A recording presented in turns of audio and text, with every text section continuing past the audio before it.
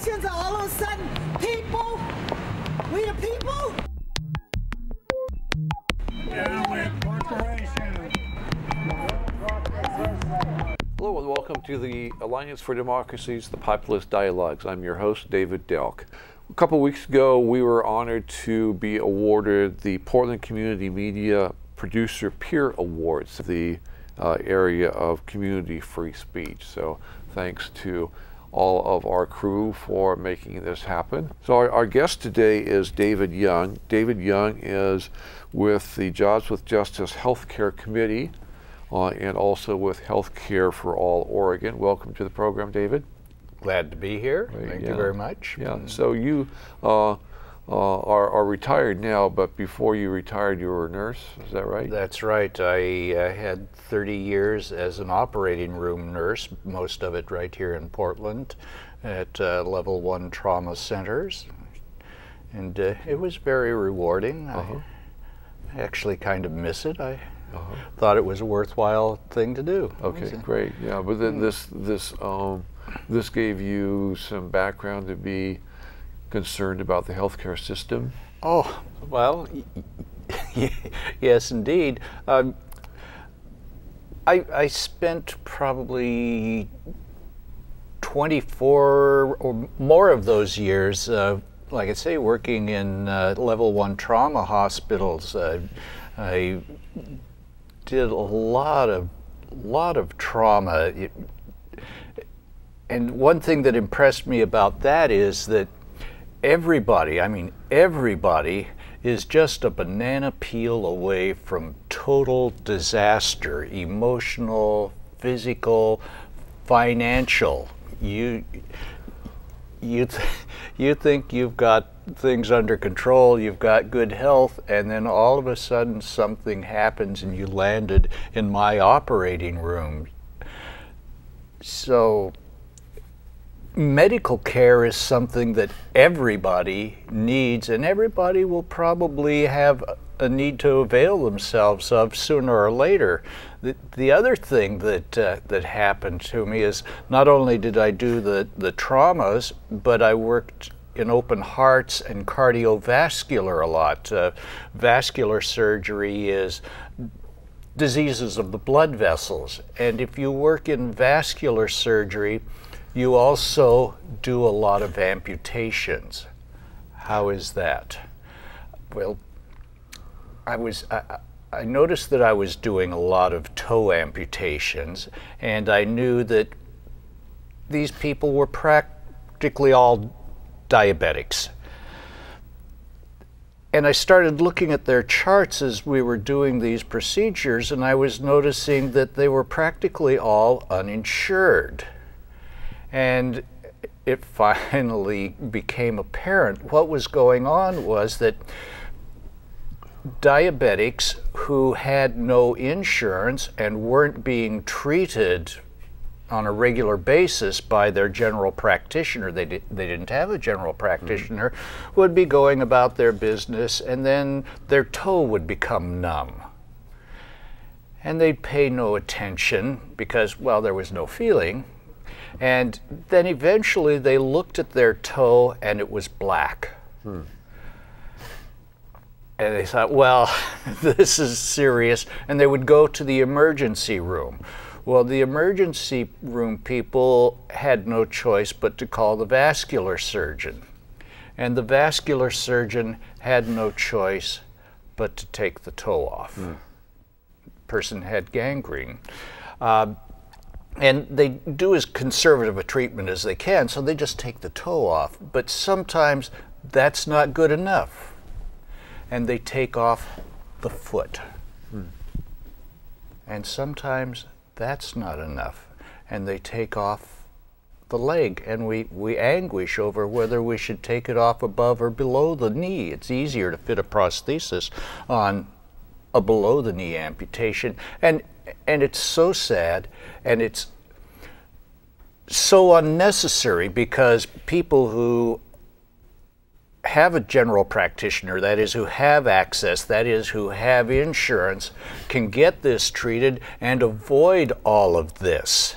And I found out subsequently that American diabetics have 3 times the amputation rate that European diabetics do. So another way of saying this is that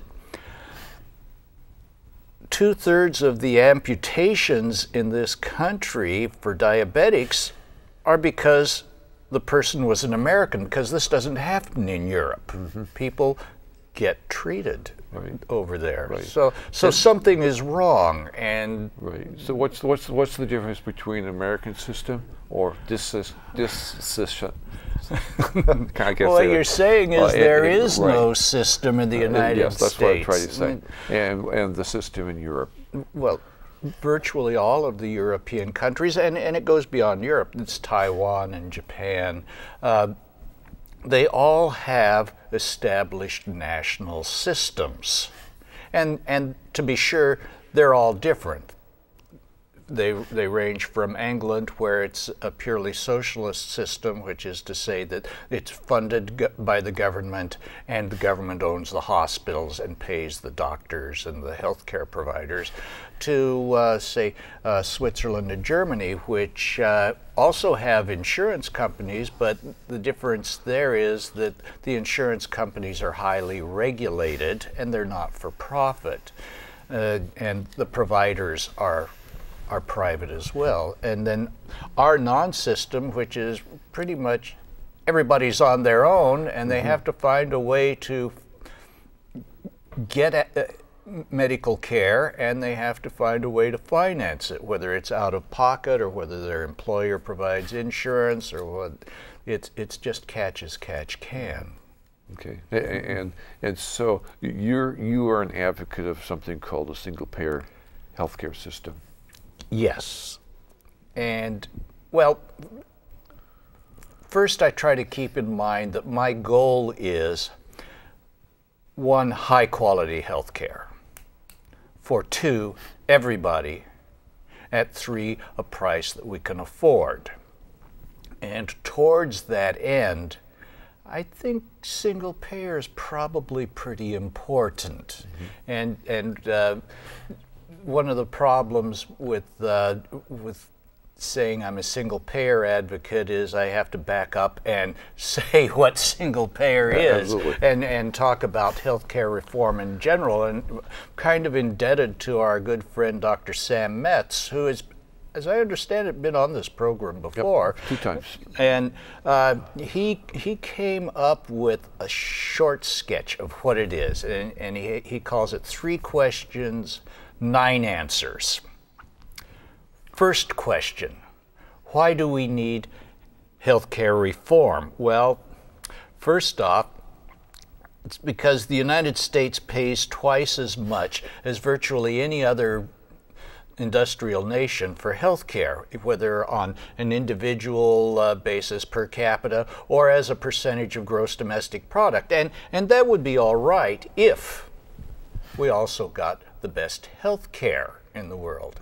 And a lot of people think that we do, but it's sadly not true. The World Health Organization ranks us in the low 30s, 37th, 39th. We're somewhere between Slovenia and Costa Rica in our healthcare statistics. So on virtual, the second answer is that on virtually any scale that you want to devise, we are way down the list in the quality of our health care.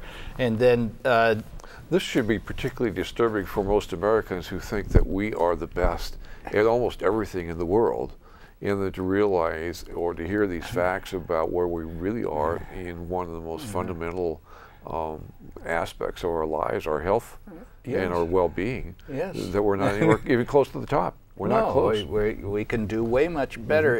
I mean, we're the only industrialized nation in which people can lose their homes, can go bankrupt over medical bills. My brother has lived in Germany since 1961. His children, my niece and nephew, are both physicians there, and it's totally alien to them. They cannot imagine that people in the United States would go bankrupt over medical bills. My niece emailed me. She said, "I knew it was bad, Uncle David, but I had no idea it was that bad. We're starting to get sympathy from overseas. Yeah. So that leads to the second of the three questions. What is healthcare reform? And I kind of touched on it earlier. It's universal access to healthcare regardless of your health, your wealth, or your employment status. We're also virtually the only country in the world where your access to healthcare depends upon your employment status. And healthcare reform will lead to lower costs, and it'll lead to better public health. And then you ask, well, what's the difference between us and the countries that are able to do better than us in costs and in healthcare delivery? And these other countries provide public funding to everybody, regardless of, once again, your health, your wealth, or your employment status. There's no cost sharing. And if the financing is publicly provided, accountable, transparent, and not for profit, then, to answer the original question, then you have single-payer health care. Okay, all right. And this national program that was proposed and enacted by Congress, which is commonly referred to as Obamacare, does that come anywhere close to this standard?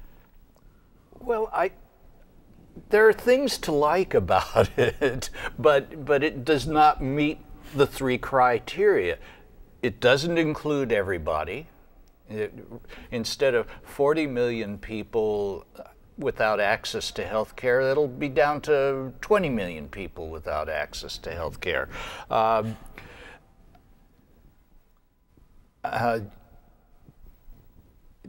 It doesn't lower costs. It does provide a bonanza for insurance companies. It suddenly throws millions of more people into a requirement that they purchase health care from the insurance companies, and it does nothing to improve the quality. So we at Jobs with Justice are kind of taking an arm's length approach to the Affordable Care Act. It's nice that it provides for a lot of healthcare clinics. We like that. But it's got a few problems, and we're taking a wait-and-see attitude. Okay. All right. And what's happening? I know in Vermont that they made some recent effort to institute a single-payer system there, and I know that they're like doing the due diligence to put that into place. Where is Oregon at? Well, talking to people around the country, we're probably one of about 20 states that are working on a state system or a state approach to healthcare. The way that Canada got their national healthcare programs is it started in Saskatchewan in the late 40s. There was a prime minister in that province named Tommy Douglas who said, we can do better, and we're going to do better, and he established a provincial healthcare system. And it wasn't very long, just a year or two, and neighboring provinces, Manitoba and Alberta, said, hey, that's working. Let's do that. And it just spread across the country. And then the federal government said, well, it's pretty much a done deal. We're going to put a few federal rules on, and then each province will do its own system. And interestingly, the Canadian healthcare system is called Medicare.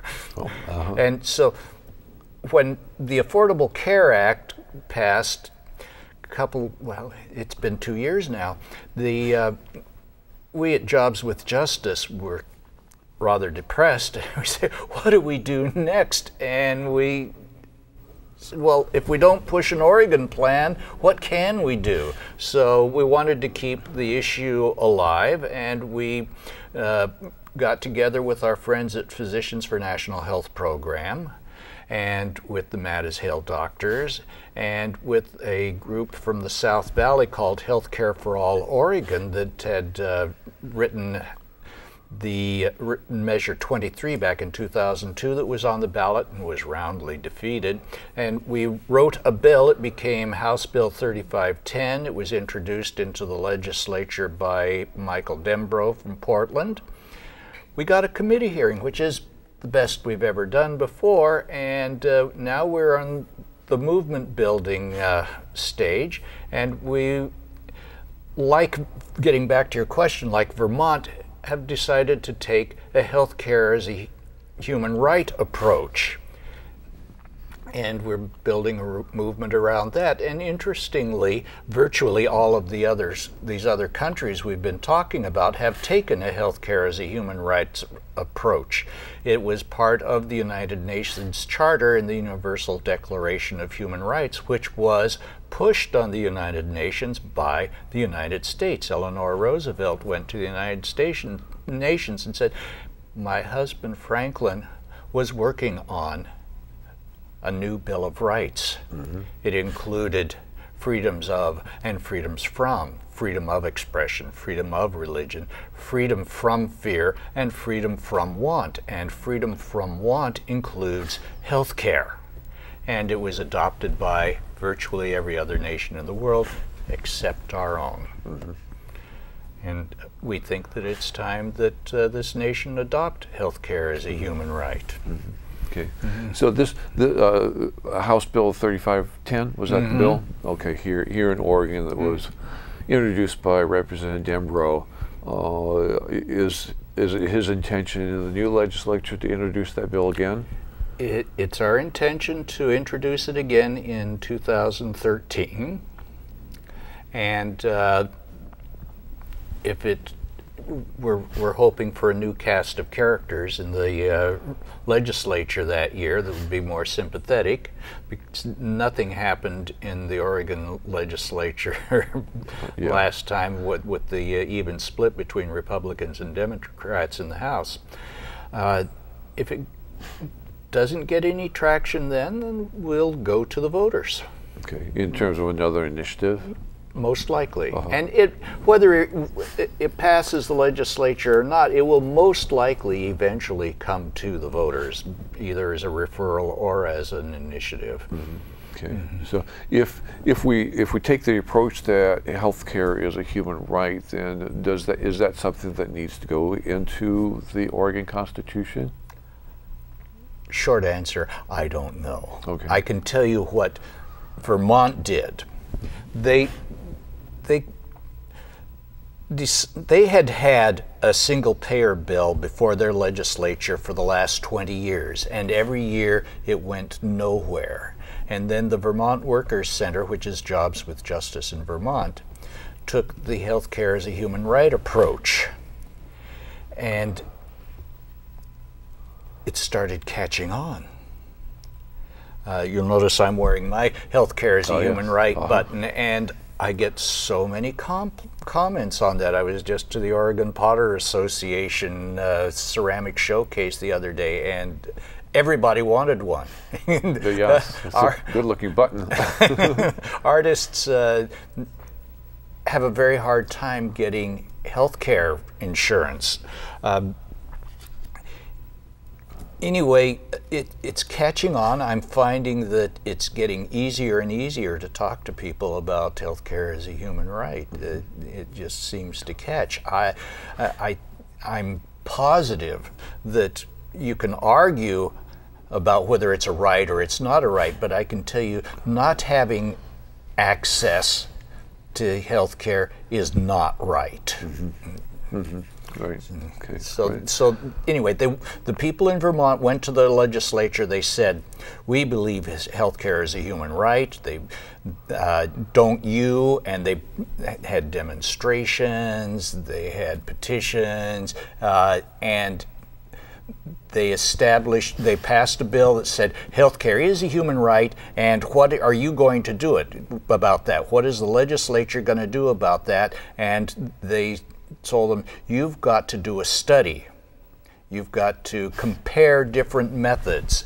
And one of them has to be single payer, one can be what we have, I forget what the other choice was, and they commissioned Dr. Shao from MIT, who established Taiwan's healthcare system, to do a study to see how they were going to finance healthcare as a human right, and he came back with a study that said yes, healthcare, yes, that single payer is the way to go. And so that was the second phase. The legislature adopted that attitude. Okay, all right. And so you brought up the financing. So it seems like if we're really going to cover everybody, that would be tremendously expensive. How does it get financed? Well, one cannot argue that it's not tremendously expensive. And one can point out that the United States has the most expensive health care in the world.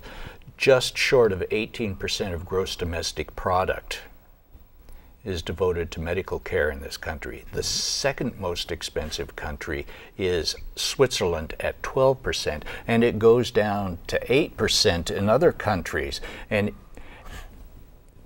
it's literally killing us. It's wrecking the economy. So we really can't continue to afford to have this program of not covering everybody. It's another way of putting it. Well said. So it's our contention that we can cover everybody for no more than we're paying now, and we're already the most expensive country in the world. Okay. Yeah. So I'm not sure that you can really answer this, but in terms of a whole new system in which we cover everybody, it sounds like we're talking about then all the doctors and so forth would submit their bills to the state government, and then where does the money? I mean, where does the money come from? Well, first let me say that it's not going to be free, and your taxes will probably go up. And we ran into a very interesting statistic. At the rates that health insurance premiums are going up right now, by the year 2025, all of your non-tax premiums are going, all of your non-tax income is going to go to health insurance bills. So obviously something's got to give, and let's say they're only half right. Only half of your income's going to be going to bills. So yes, your taxes are going to go up, but you will no longer pay premiums or co-pays or deductibles. I think that's a pretty good trade-off. Right. And then the other plus is that you won't be going bankrupt. No. From getting good health care. No. Right. And so, judging from your first comments where you're talking about the diabetics and the amputations, sounds like a single payer would really emphasize preventive health care. No question. And as a matter of fact, countries that have universal health care find it saves a lot of money to do prevention. Under our present system, people change insurance companies approximately every 5 to 6 years. So the insurance companies do not emphasize prevention. Why should they put out money when the next company is going to reap the benefits? Oh, yes, right. So they don't do it. But it behooves a country where the tax system's taking care of the medical care to get ahead of the diabetes that's sending people to the operating room to have their toes amputated. Yeah. Okay. Great. Who all is involved in this effort to do this here in Oregon? We have recently constituted a coalition of so far 46 groups are on board, including your own Alliance for Democracy. We have several labor unions. We have faith groups. We have nonprofits involved. And we probably represent between 75 and 100,000 people right now. The Oregon Education Association's on board, the Oregon Nurses Association's on board, American Federation of Teachers. Yeah. I think when we've got a good underpinning. Yeah, I think I remember seeing AFSCME Council 75 on there, and service employees. Right, but unions are getting tired of trading away raises for what they hope will keep their members above water on health care. Right, yeah. And it's interesting development because labor unions used to look at that as this is what one of the benefits of belonging to a union was that you got health care.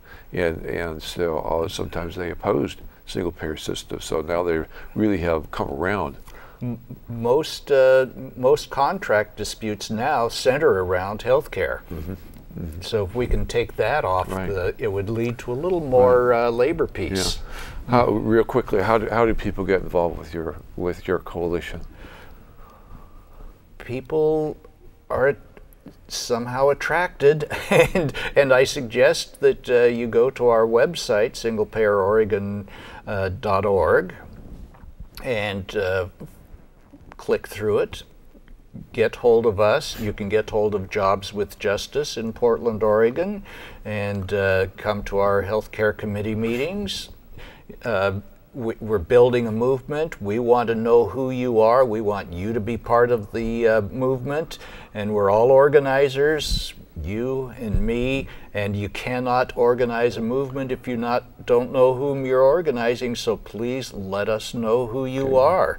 All right, and you're still looking for additional coalition organizations and so forth? To be sure, and more are coming on board all the time. Small businesses, local businesses?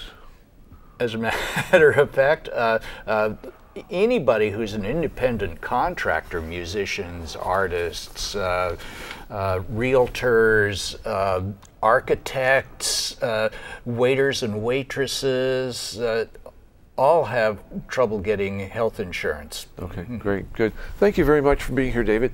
It's my pleasure, please. Great. Thanks for having me on. All right, good. So we've been talking with David Young with the Jobs with Justice Healthcare Committee about single-payer health care nationally and here in Oregon. For more information, please go to either the singlepayerOregon.org website or to the PNHP.org. PNHP stands for Physicians for a National Health Program.